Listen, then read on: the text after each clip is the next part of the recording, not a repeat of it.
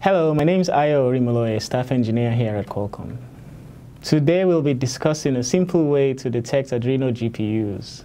This is usually not necessary most of the time and is only used in exceptional circumstances. It requires 3 very easy steps that I will demonstrate using C++ code. For step 1, we need to determine the vendor of the GPU. This is done using the glgetString call with the glVendor parameter. The return vendor should be Qualcomm. For step 2, after confirming that the vendor of the GPU is Qualcomm, the renderer needs to be determined. This is done using the glgetString call again, this time with the glRenderer parameter. The string returned should contain Adreno followed by a trademark symbol and a version number. For step 3, after confirming that the renderer of the GPU is an Adreno device, the same string returned in step 2 needs to be parsed for the version number of the GPU.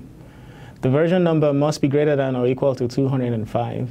Here is a sample code showing a simple method to get the version number. Thank you for viewing this video. Visit Qualcomm Developer Network to learn more about graphics and tools on Qualcomm Technologies mobile hardware.